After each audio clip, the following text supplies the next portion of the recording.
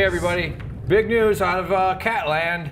Saber-toothed tigers. What was that big saber-tooth for? Well, we finally have an answer. Are you guys excited to find out? I ask this question once a week. Yeah.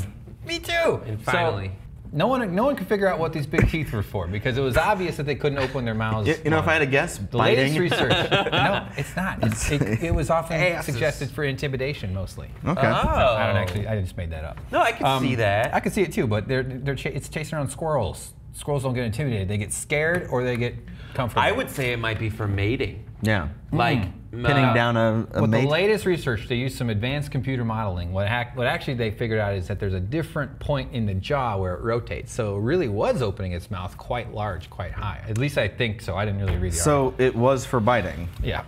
So here's the thing. They said that the original model for how it opened and shut its teeth, those teeth would get in the way, and that'd be all messed up. They said there's no way that would be used for biting and chewing. But what they said instead is that they used it like a can opener. Yeah. Where it would just use its lower jaw to anchor, and then it would bend its neck up in order to thrust those down into the animal that it was hunting for the kill. Pretty brutal. Yeah, and then in that case, it would then rotate in a perfect 360-degree circle around the animal, creating a perfect lid. In which case it would peel it then off feast upon and then eat all the Goya beans inside.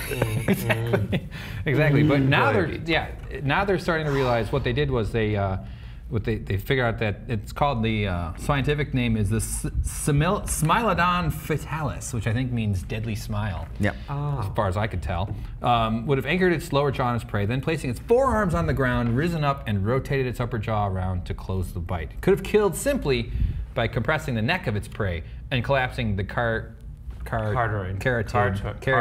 reading it the way it's spelled, arteries or airway. This thing, no matter what, if this thing was hungry and it had its sights on you, I think you're in trouble. You know what would surprise me as a news item? If it didn't use its teeth to kill something. They're just telling us that the teeth were used to kill something. Yeah. Which we kind of figured that out. Big surprise. I think it's pretty obvious.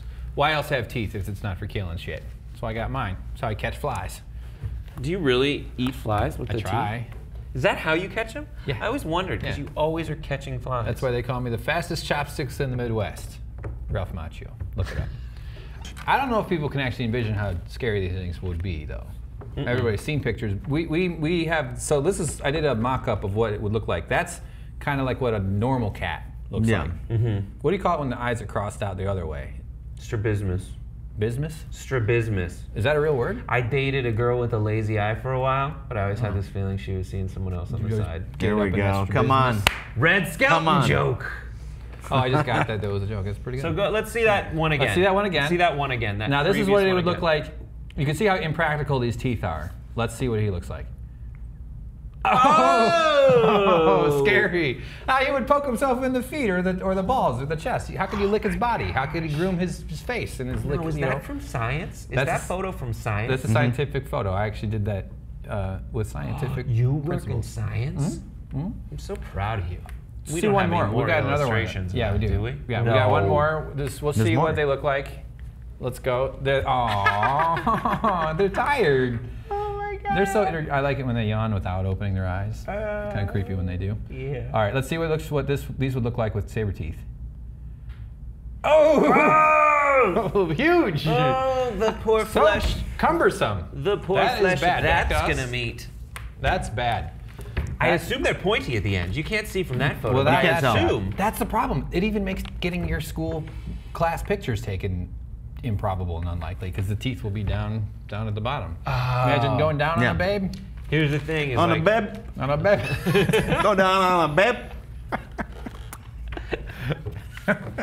What's the thing, Brad? What were you thinking? Oh, the thing is, I don't know. Oh, she's probably pretty. If you have big teeth like that, you're probably pretty self-conscious about it. Yeah, every time you go out. But easy to floss. Just get in there and go. If you could have saber-tooth anything, what would it be? Penis. Good to know. I'd have a saber-tooth penis because that's how I like to catch my squirrels. I don't know what that means. Yeah. Ooh. Wow. Well done, Joe. How about you? Saber-tooth anything? Probably teeth. Yeah. It seems saber-tooth teeth. Yeah. Well, that's scary. Teeth probably. If your teeth had their own teeth. Just like, What? Double tooth action. how about you, Yeah. Brett? What would be your saber-tooth?